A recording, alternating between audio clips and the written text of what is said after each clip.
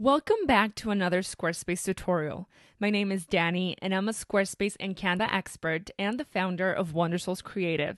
So in today's video, I will be showing you how to create a coming soon page or under construction page.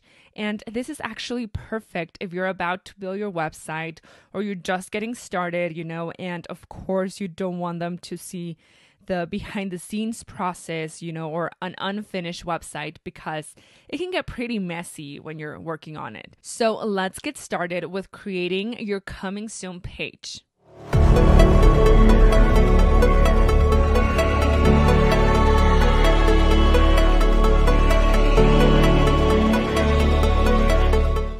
So the first thing that you're going to do is you're going to go to design.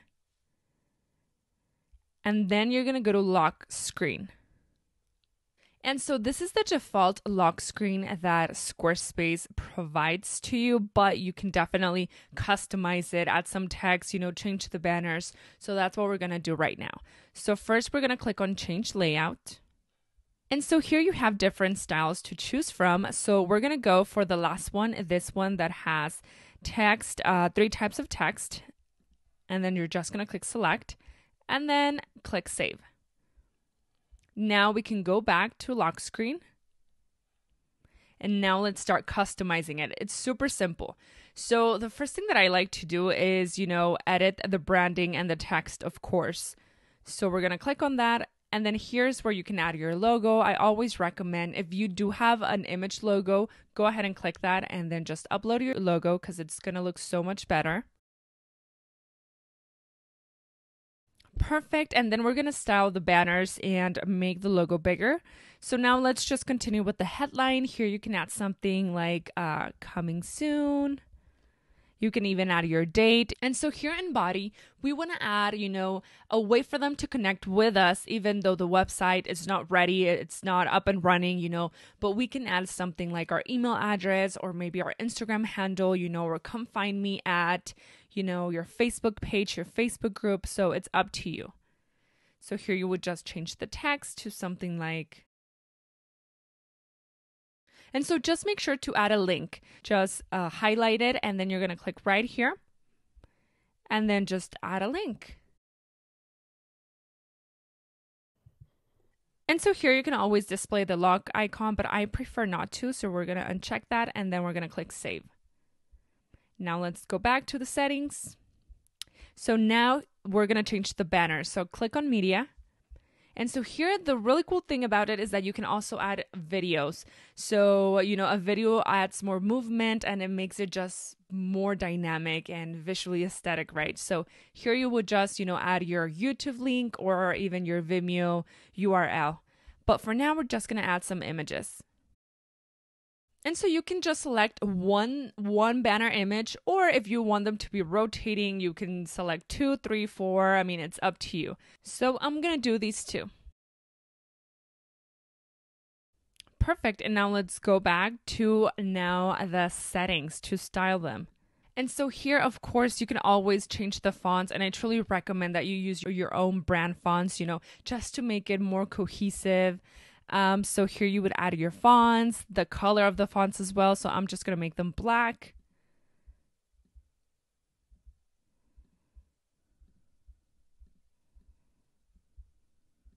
And so you can see that there's like an overlay. I'm just going to uncheck that because I don't like how it looks. And I'm going to make this color transparent. And you do that just by sliding this all the way to the left. Just like that. And this one as well.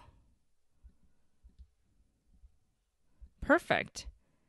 And so here we have the password box. So, if there's some people that you're collaborating with, or you want to actually show your website to someone, you can always password protected. So I'm just going to edit this. I'm going to make this a rectangle and then just change it to, actually, I think that looks great. And then you can go ahead and change the font, of course, and the color as well. And so one last thing, if you want to make the logo bigger, you're just going to increase the size. So maybe instead of 60 pixels, I'm going to make it 100 pixels. And if that's not big enough, you can always, just select this and then just delete it and add in your own number, maybe 250 pixels. Let's see how that looks. Okay, that's too big. So I'm just going to make it 150. Perfect. I love that. So now you're just going to click save. And there is your lock screen. And don't forget also to go back to settings and just make sure that you have your page to be password protected. So go back to settings again. And so here you're going to click on site availability. And instead of private, we're going to select password protected and then just type in your password and click save. Perfect. And there's our coming soon page.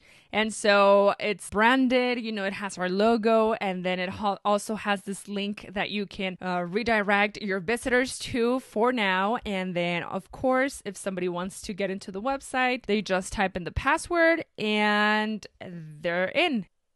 And so this is our Peach template, and it's one of the templates included in the No BS website method, which is our proven online course to DIY your own website in less than 3 weeks. It's honestly the easiest process ever because you get this website or any other website that you want completely installed to your Squarespace account so that you don't have to build a website from scratch. And so basically you just, you know, change the colors, change the text, the images, and just make it look cohesive to your brand. And so if you're interested, you can always check this out. And so thank you so much for watching, and I'll see you on the next video.